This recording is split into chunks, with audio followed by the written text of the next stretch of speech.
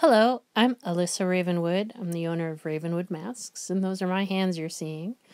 I'm going to be sculpting a daring leather mask for you. And what you see me doing now is smoothing the edges of the leather. The leather is hand cut. The tool I'm using to smooth the edges is called a bone folder. They used to be made out of bone, but this one's made out of plastic, and it's from Tandy Leather Company. The reason to seal the edges like this is it creates... That's my dog CK growling at a raccoon in the background there. It seals the edges and it also bevels them. So it protects the mask from water getting in, like sweat or rain, and it gives a nice smooth edge to the mask. The mask is made out of vegetable tanned leather, and this leather reacts with water. So when you get it damp, you can actually sculpt it and it becomes very pliable. The tool you see me using now is actually a child's maraca that I found in a parking lot. And the handle has broken, so I taped it up with some duct tape there.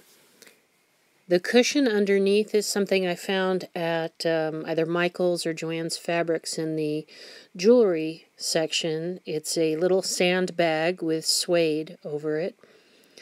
You can get bigger ones, but this one's just fine for doing most things.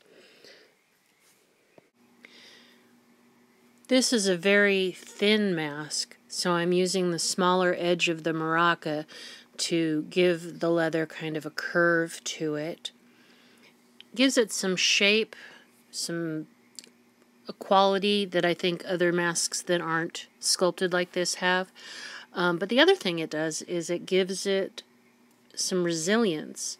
When the leather has a arch shape to it, it holds its shape better. What I'm using right now is called a ball tool. This is from Tandy Leather Company. And this is a technique that I learned from my mentor, Larry Wood, who's the owner at Fantasy Guild Studios. And this is more of what I was just saying about creating some arches in the mask gives you strength. So that if you didn't do this, the mask would be kind of floppy and shapeless. So now I'm using my fingers to pinch that arch tighter. You can see up in the corner there is a life cast of an actor that I made a long time ago. The forehead and chin is cut off because this was a life cast I was using for a neoprene mask mold. And with a neoprene mold, the molds are quite heavy. So you want to reduce the weight as much as possible, and this is going to be a half mask, which is a mask that just covers the eyes and the nose, maybe the upper lip, so I didn't need the top of the head and the chin. You'll notice that my fingernails are pretty short.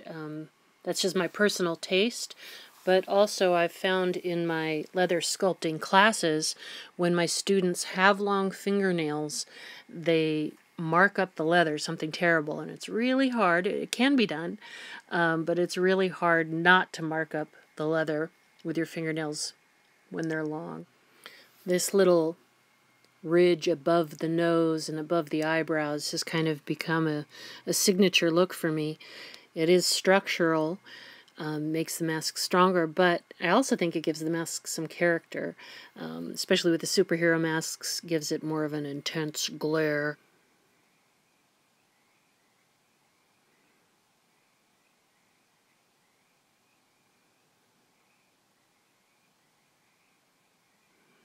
Now I'm using a lighter to burn off any little feathery edges that didn't get smoothed down during sculpting.